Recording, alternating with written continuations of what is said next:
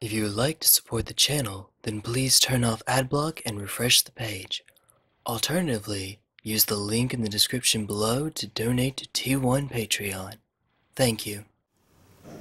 Hello Magic community on YouTube, I'm T1 Glistener Elf.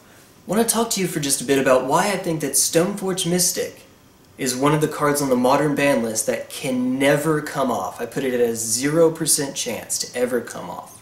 But before I get into why, before I give you my estimation, let's talk about some reasons why cards are banned in Modern. Because Modern is a bit of its own beast. It doesn't necessarily apply the same rules or apply them in the same way as other formats. So I look at the ban list, I've looked at it for, gracious, years now, and I've been thinking about why a card gets banned for well over a year. I've come up with 4 reasons for a given card. A card might fit more than one of these, but it'll fit at least one of these 4 reasons.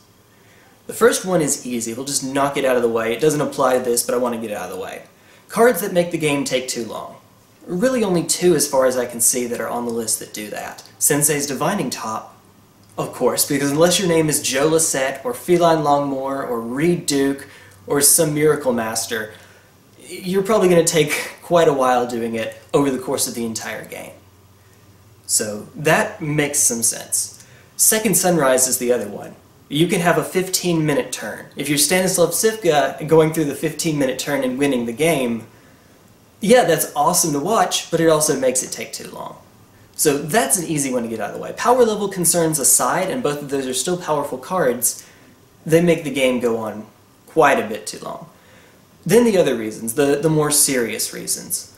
The next one is the turn 4 rule. Now I want to make sure that we're all on the same page here. The turn 4 rule, I think this is pretty clear. You've probably heard this before.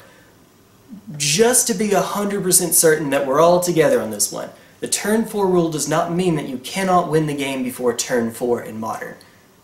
Obviously, right? There are plenty of decks that can do that. Storm can do that, Affinity can do that, Infect can do that, weird Goryo's Reanimator decks can do that. So okay, that's fair enough, right? But what it means is that you can't win before turn 4 too consistently and without giving the opponent the chance to interact. So I mentioned Infect, it's a pet deck of mine. Infect can win on turn 2 or 3, and it can do so with some consistency by turn 3. That's how the deck is built. But it is one of the easier decks to interact with in the format. Any spot removal, any hand attack is going to put a world of hurt on us. We have to play around that sort of thing. Or Storm may not be the most consistent deck, especially in the very early game. Or, again, Goryo's Reanimator, not the most consistent deck in the game. So those sorts of things actually do matter. It's not simply winning before turn 4. That said, that's why a lot of fast mana, for instance, is banned in the format. And that's why some cards that we've seen banned more recently are. So for example, Summer Bloom, because Bloom Titan was a deck that could win on turn 3 with a fair bit of consistency, and it didn't give the opponent much of a chance to interact. A lot of your spot removal didn't do much against the only real creature in the deck. I know Azusa was there, but a Primeval Titan, you're not bolting it, you're going to have to double bolt it. Path to Exile will get rid of it, sure, but even then, any spot removal, they can just respond by going and getting Teleria West and a bounce land, bounce it back, transmute it for Summoner's Pact, and go off again. It's not the end of the world for them. So that was a card, that makes sense why that would be banned then, right? And this, you can go through the list, many of them meet this qualification. Would Stoneforge Mystic? No. Off the top of my head, even in Legacy, I can only think of one deck that uses Stoneforge Mystic to go off before turn 4. And it's Cephalid Breakfast, where turn 2 Stoneforge to get Shuko, turn 3 Cephalid Illusionist Shuko, blah blah blah, combo off. And even then you couldn't do that in Modern because one Cephalid Illusionist isn't around, 2 Dread Return is banned. Alright, so no, the turn 4 rule is not really an issue with Stoneforge Mystic, but then we get into the last 2, and that's where it does matter. The next one is oversaturation. It's not necessarily that the card is too powerful, it's that it's powerful enough that it sees too much play. And we can see this for a number of cards. So for example, Splinter Twin. I know there are still lots of people that love Splinter Twin and wish it came back.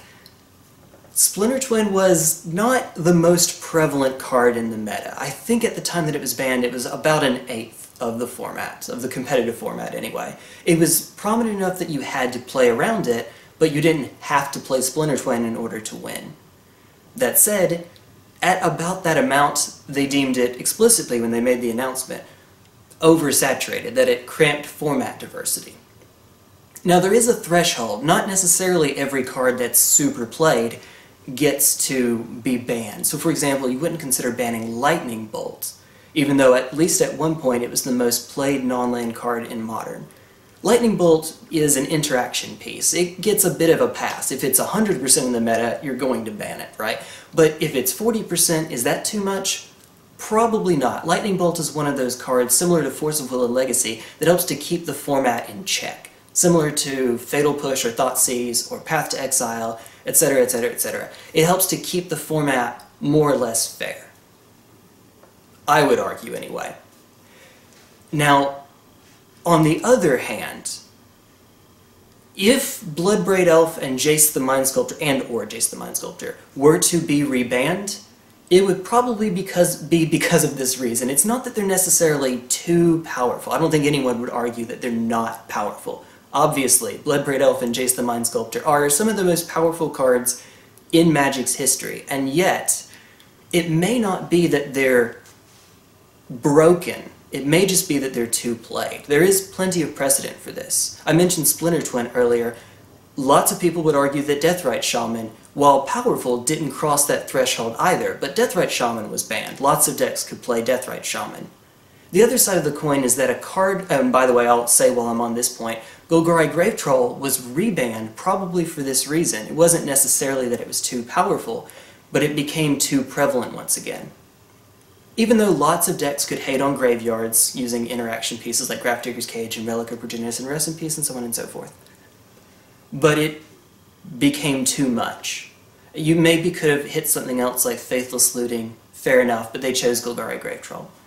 The other side of this coin is that if you look at the original ban list in Modern, there were cards that were on it that were later unbanned. Part of the reason they were on there in the first place was because this was the concern. So, for example, Wild Nicodle or Sword of the Meek or Bitter Blossom. I'll focus on Bitter Blossom for a second. It was thought to be a card that would make Fairies broken, or Blue-Black or Blue-Black X control broken, or tokens broken. It's not that it would make any one deck too strong, it's that you would pretty much have to play a Bitter Blossom deck. And maybe there were more, maybe there was some Devotion Shell or something else. But Bitter Blossom, while powerful, ended up not being the end of the world. For a number of reasons. The same thing is true of Wild Nicodle. Obviously a powerful card, not quite the end of the world. Sword of the Meek is in a combo that doesn't go infinite, but is extremely powerful, making a lot of creatures, gaining you a lot of life, but it wasn't broken. And the concern from many was that Bloodbraid Elf and Jace the Mind Sculptor don't cross that threshold. I think that Stoneforge Mystic fits in about the same place that Bloodbraid Elf would. Would it be played? Yes, obviously. It's a powerful card. Would it be too played? Probably. I would think that it would probably be. But that's actually not even the most important reason, because we still have one more to go, and this one applies to Stoneforge Mystic more than almost anything else on the ban list. Does it hamper design space? When R&D is designing a card in a standard environment, you know what they're thinking about a lot? Standard. You know what they're not thinking about a lot? Vintage. If it happens to break a card in Vintage, like Paradoxical Outcome might have, c'est la vie. Oh well. It's not the end of the world.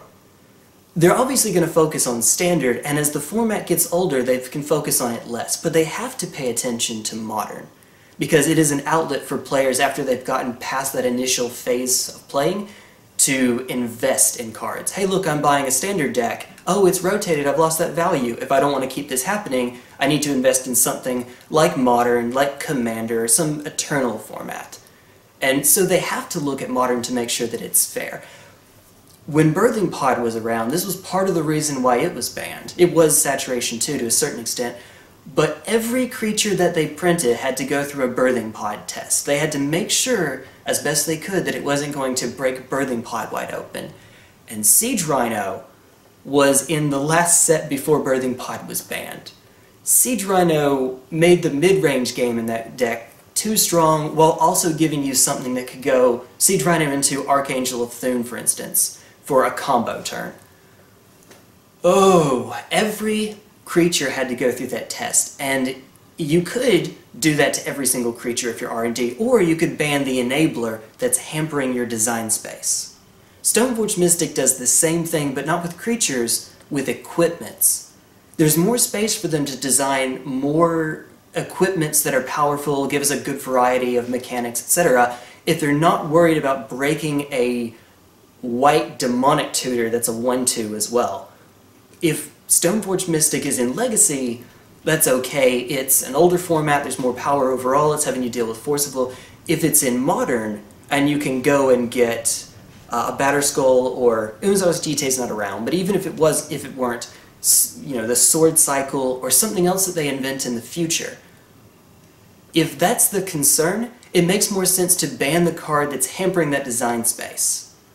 And because of those reasons, power level, perhaps. It might be a little too saturated in a format like Modern. If you're a white deck, you're probably going to want to play Stoneforge Mystic. That makes sense. In a similar way that if you are a blue deck and it's not a combo deck like Storm, you want to play Jace the Mind Sculptor.